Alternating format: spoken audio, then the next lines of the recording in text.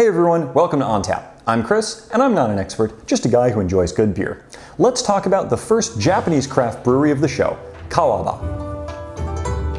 Now, as I discussed in a previous Japan episode, since the early 20th century, brewing in Japan has traditionally been dominated by a few major beer producers. But in recent years, Japanese microbrewers have been mixing things up, and leading the way is Kawaba. Kawaba was founded in 1998, which pretty much coincides almost exactly with the relaxation of a major Japanese brewing law. See, up until the mid-1990s, if you wanted to start a brewery in Japan, a company had to produce a high enough volume of beer from day one such that smaller microbreweries funded with limited capital effectively could not exist. This law was repealed in 1994, and pretty much as soon as that happened, the founders of this brewery decided to get into action. Kawaba beer is named after the location in which it is brewed, the village of Kawaba, located in Gunma Prefecture, which is only a handful of fully landlocked provinces in Japan. Kawaba means the place of rivers, and that's a very apt name, as this location has no less than 5 rivers running through it. The village is essentially nestled in this very sort of lush, forested, mountainous, inland region of Japan, and it's rather rural. You can only access it, aside from driving there, by sort of intermittent local train service, and for the Japanese, with their highly efficient bullet trains that take you in the blink of an eye from one part of the country to the next, using intermittent local train service to get to a village means that this is a fairly rural location in the scheme of Japan. It's kind of like the modern equivalent of Katsumoto's village in The Last Samurai. A very lush, idyllic, and secluded Japanese locale, pretty much off the grid. Kawaba is a very new company in the scheme of Japanese brewing, and it's certainly a trailblazer in the world of Japanese craft brewing. The company is in fact coming to define a new style of beer, the Japanese Pale Ale, or JPA for short. What defines a JPA as a type of beer is it is indeed a pale ale, and it's got some bitterness to it, but it has a very soft bitterness, at least relative to an IPA or even an American Pale Ale. The company, despite being a Japanese microbrewery, actually exports most of its beer to the United States. Currently, you can find Kawaba in 13 different US states as of the recording of this video, as well as Japan, obviously, though the company is also planning to expand operations. The brewery gets its water from the streams that run off of Mount Hotaka, and as I've mentioned in previous episodes before, water that comes off of mountains is exceptionally clean and clear and just very good quality overall, and that means it's great for brewing beer. The company also gets its hops from Germany, so really good ingredients overall. Now, interestingly, the brewery is also part of a sort of village company collective where basically a lot of the little shops and bakeries and grocery stores and, well, the brewery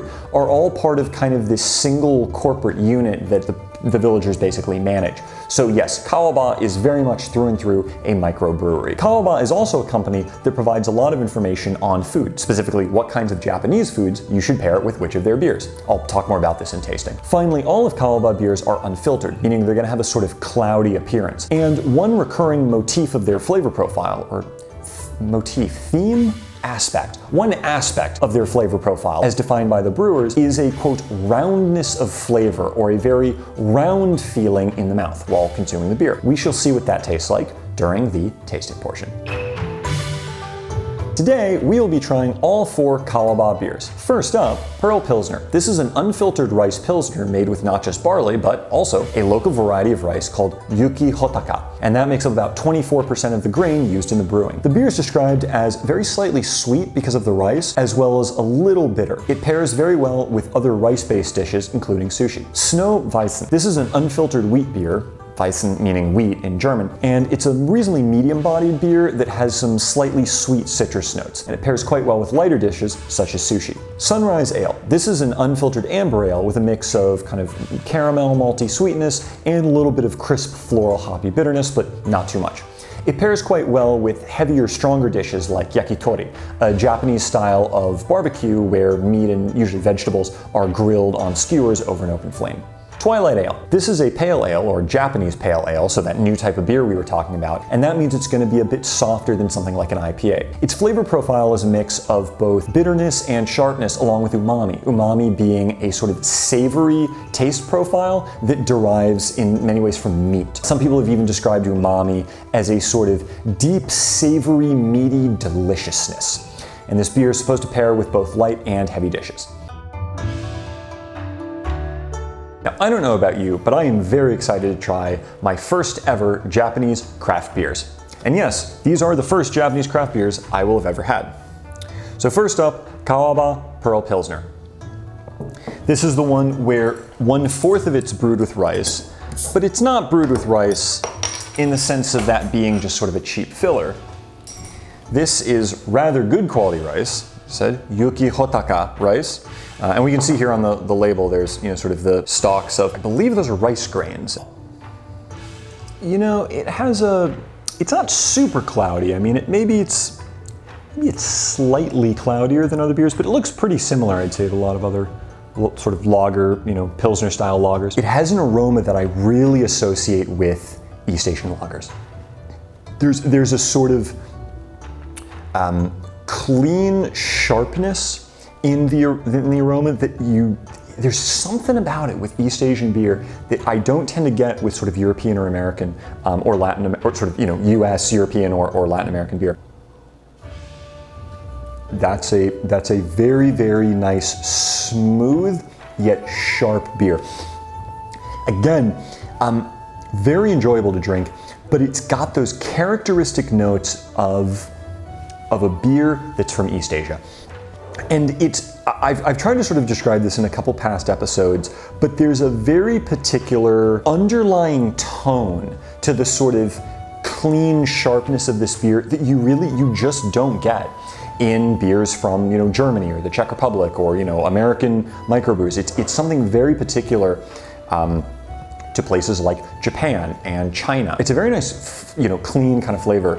And I do wonder if that is partly the use of rice, not as an additive, but as a very sort of deliberate type of grain that adds another flavor to the beer that you don't get if you're drinking, let's say, you know, German or Belgian beer and they're just using barley. A very unique sort of East Asian clean sharpness to the beer. It's a very nice lager. And I think the cleanliness too, it's that idea of them using this really, really nice mountain water. It just feels so refreshing drinking that. Just the quality of the water, the quality of the ingredients really come through in the flavor of this beer. There's nothing about it that is off-putting or sort of meh or generic. It's a very, very nice, well done, smooth beer. One thing I will note though is it's not exceptionally hoppy. So although it is described as a Pilsner, it's a very mild sort of hoppiness. It's a mild crispness. It's more of the flavors of like really, really excellently pure sort of, you know, like, well, snow melt, you know, water from a mountain, right? Combined with some really good quality ingredients, rice, barley, a little bit of hops, but not too much, all blended together to make for a very enjoyable drink. So next up, the Snow Weizen. This looks very similar to the Pearl Pilsner. That's a very interesting beer. Now, if you gave this to me as in a blind taste test, I'm not sure I would say I would categorize this as a wheat beer, to be honest. It tastes to be in a very similar category as something like the Pearl Pilsner. It's a very similar flavor profile. It's not exact, but it's very similar. It's very enjoyable to drink. It's still got that excellent, clean, crisp sort of sharpness to it, though I think with this, the sharpness is toned down a little bit, and there's more of a citrus note at the back. So if you switched out feeling of what I think is essentially the rice, and a little bit more hops with more, you know, kind of citrusy, bright notes, while still keeping some of that same body, so good quality ingredients, you know, good barley. I'm still not getting much wheat from this, but anyway, you know, really good quality water, that sort of thing, and you kind of brewed that all together. That's more what this tastes like. In some ways, it's just like a slightly more, ever so slightly more citrusy, and I almost hesitate to say citrusy, but like just barely tart version of this one. It's still quite enjoyable. Not obvious how it's a wheat beer, but it's very nice to drink. Yes, I'm getting more of that tart citrusy note on the second drink. But it seems like it has a very similar body to this. So just a very slightly different flavor profile at the top. Foundations for these beers taste very similar. Let's continue on to beer number 3, the Kawaba Sunrise Ale. So this is the amber ale that goes with more sort of heavier dishes, like I said, yakitori. So, you know, usually, you know, meat and vegetables grilled on a skewer. You can have other stuff too. I mean, you can have yakitori, it's like seafood yakitori and things like that. I've had it a couple times, but it's been a few years since I've gone out to a really nice yakitori meal. Anyway, let's take a look at this, and that is absolutely a wonderful amber color. So absolutely lives up to its name, Sunrise Ale, and indeed I will say of the three, this is definitely quite cloudy. That's a nice amber ale. I mean, we're 3 for 3 as far as I'm concerned with these beers. That is a very nice amber ale. It is, and maybe it's just because I was doing the research on this, it's just like the water in this, there's something about it that is just so clean and pure, and that's underlying just kind of everything else in the beer. There are notable notes, but it's a very soft kind of beer. So it's got some bitterness, it's got some caramel sweetness to it, but these are very muted notes in a good way, mixed in with a really, really just clean feeling. This is one of these beers where it's not sort of overpowering your senses or it's too much or anything like that. It's a very mellow and kind of soft collection of flavors that you'd expect from an amber ale, but just less aggressive. And I suppose, now I'm thinking back on this, when the brewers talk about a roundness of flavor, I wonder if this is kind of what they mean by that, right? It's all of those notes. And when I say they're dialed back from, say, like a stronger amber ale, I don't mean that in a bad way, but more just they're just more calm. There's a calmness and like almost like a serene feeling to the caramel notes and the bitterness and all of that with the excellent water. So I'm going to take another taste. A little bit of dry bitterness and caramel malt and a smoothness all that sits over the excellent water. I'm just thinking with the stronger food flavors, that's an interesting mix. I don't know how this, I mean, I suppose maybe in the scheme of Japanese food, maybe stronger flavors, that does make sense, since like with a lot of aspects of Japanese cuisine and, and drink and all of this, right, there is a certain amount of real subtlety to a lot of, Japanese food and drink. So relatively speaking, a stronger Japanese dish, yes, I could see how this kind of works with that. Last, but hopefully not least, I'd like to think not least, we have Kawaba Twilight Ale. So this is this new style of beer, a Japanese pale ale, JPA for short. Also, one thing I want to comment on is the label design with these. I really like it. Twilight Ale, and you've got a mountains and the moon and all of that, and that is very much a comparison with the Sunrise Ale, and you've got, of course, the sunrise coming over the mountains, Japan, land of the rising sun, right? Sort of that's a very very apt reference for Japanese things. Again, I love the sort of, I think it's pearl rice, don't hold me to that. This one I will say is probably the least notable. It's just, I like the color on all of these. Like, it's a very nice kind of calming color. Here there's, I think, a little bit less to note. I really do like, again, that sort of like calming subtlety, but also, clear notions of like what you're looking at in the labels. So let's get this poured out.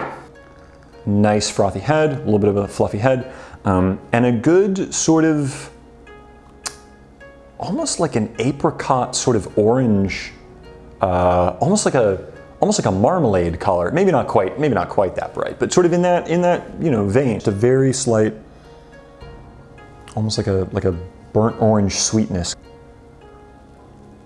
That's also a really nice beer, and it is. That's really interesting.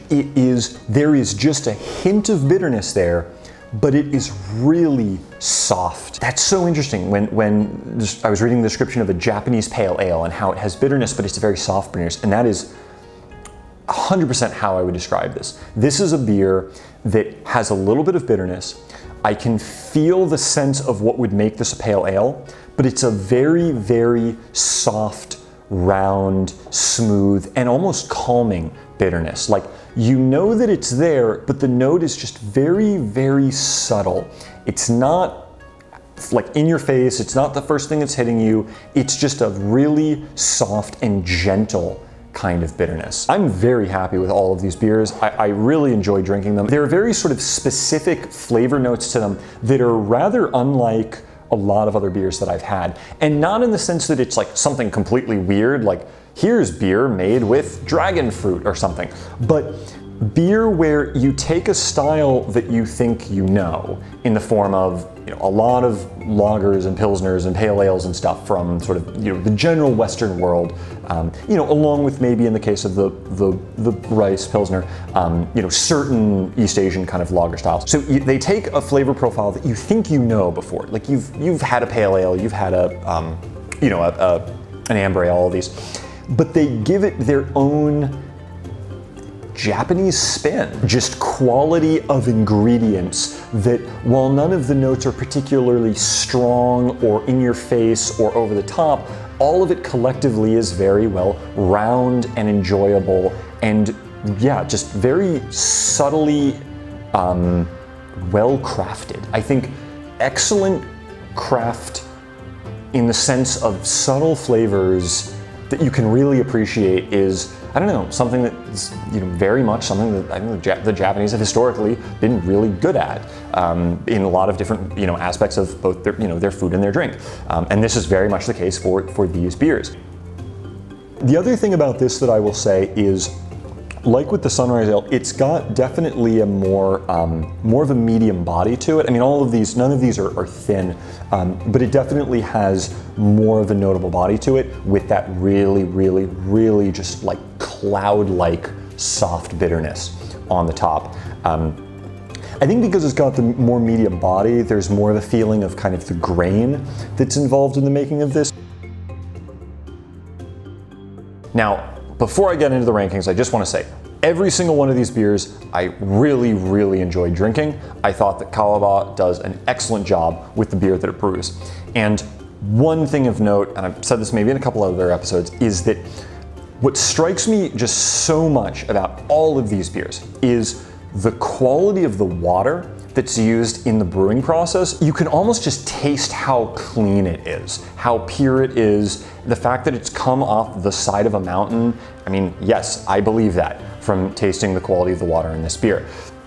Just the feeling of excellent ingredients, people brewing beer with simple ingredients that aren't crazy, very, very kind of simple but refined, excellently crafted ingredients makes for excellent beer. I think in some ways that is very much like a metaphor for a lot of Japanese cuisine or sort of Japanese food and drink in general. This idea of simplicity, but excellence in simplicity. And the other thing I would add to that is not just excellence in simplicity, but this concept of taking other styles that other groups of people have done, they've made, food and whatever, and then crafting it in a very sort of Japanese way to make it something very unique to itself. And this is also very applicable to all of these beers, where each of them are based on a style of sort of, Euro-American Western beer, but if you try each of them, they feel very particular to themselves, and they don't feel like something you've kind of had before,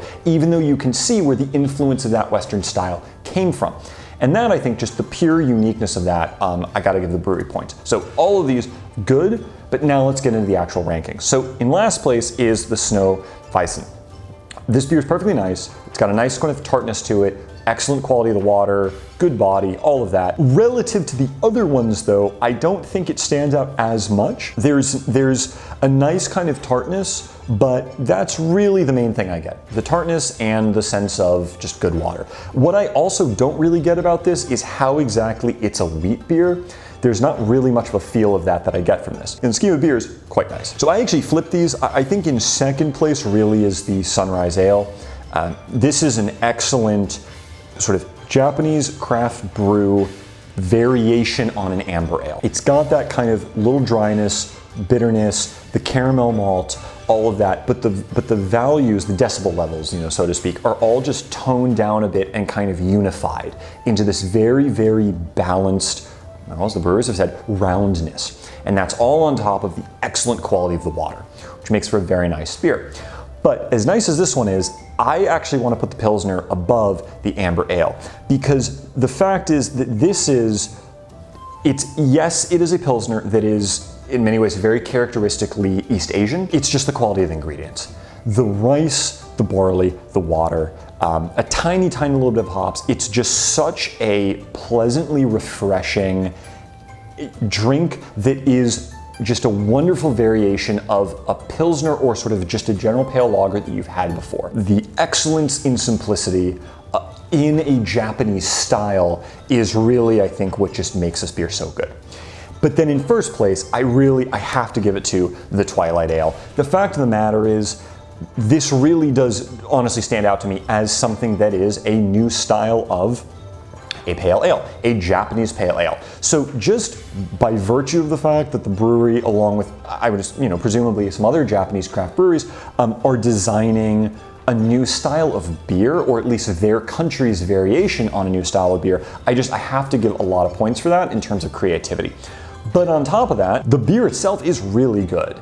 It is, again, it's got that roundness, it's got that smooth, balanced, sort of unified sense of different flavors working together, and most notably, it's got the characteristic bitterness of a pale ale that is just smoothed out. It's like if you took like a rough stone with all the edges and you just gently polished it. You smoothed it and you polished it until it was just kind of this sphere, and you still have an essence of what that rock is from before, but now instead of it being all kind of like rough and gnarly and sharp, now it's all kind of smooth and soft and a little bit more just gentle overall.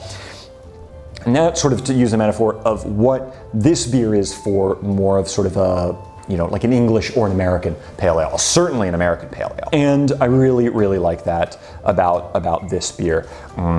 As I said, the one thing compared to the other three is because it's a little bit more full-bodied, I think there's a little bit less of the sense of the excellent water, but given all of the other notes, that more than makes up for it. And again, along with the creativity and the ingenuity, this has got to be first place.